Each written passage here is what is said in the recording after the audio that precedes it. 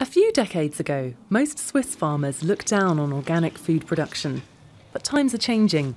Today, conventional farming in Switzerland is on the decline, and organic is steadily growing. 12% of all Swiss farms are now organic. Organic farming requires a lot of know-how. One important international source is located right in Switzerland, though.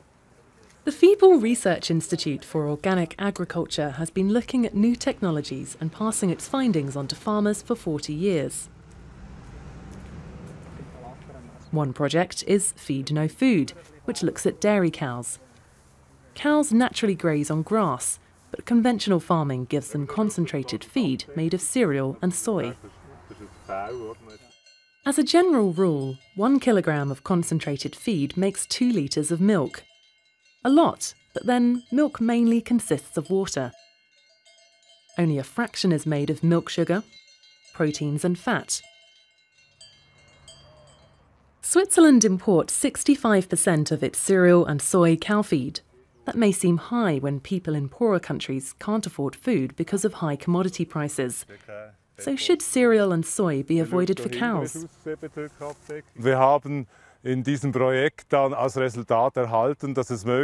We found that it's possible to reduce concentrated feed by a quarter without consequences on the animal's health.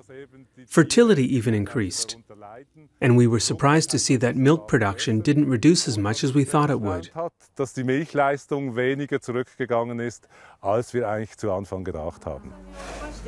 FiBL is one of the leading research institutes for organic farming in the world. It gets a lot of visitors, and there's growing interest from India, Japan and China in its work. Swiss farmers have the support of the government and this institution, which looks after soil and plant quality as well as animal health. This results in safe products, which benefit the health of the Swiss public.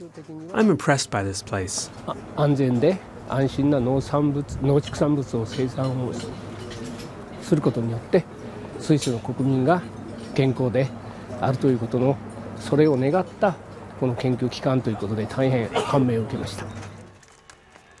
One European partnership is looking at alternative plant nutrition to replace mineral fertilisers, which are mainly produced by exploiting non-renewable natural resources.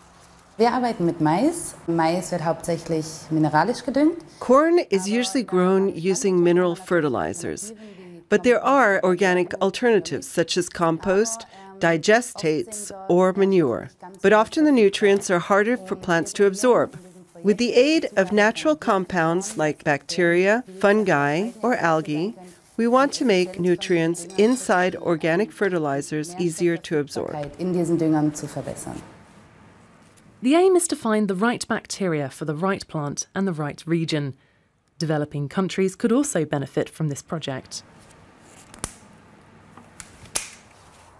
For many consumers, organic products are still a luxury. But for farmers in poor countries, organic farming could provide new hope. People are divided over whether the world could be fed with organic produce alone. Wir sind der Meinung, dass es möglich sein sollte, weil die großen Probleme der Landwirtschaft. We believe it's possible. The big problem with today's agriculture isn't that it doesn't produce enough food, but that food distribution isn't functioning properly.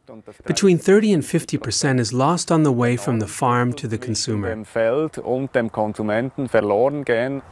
Mehr als die Hälfte der Armen auf der Welt sind. More than half of the poor people in the world are farmers struggling to produce enough food to feed themselves. They don't have the money to maintain their farms and infrastructure. They lack technology and know-how. We really believe that we can help these farmers with organic methods. Simple means such as using compost and attracting beneficial insects can make a big difference. Kompostierung, Nützlinge anziehen mit einfachen Mitteln können sie ihre Verhältnisse enorm verbessern.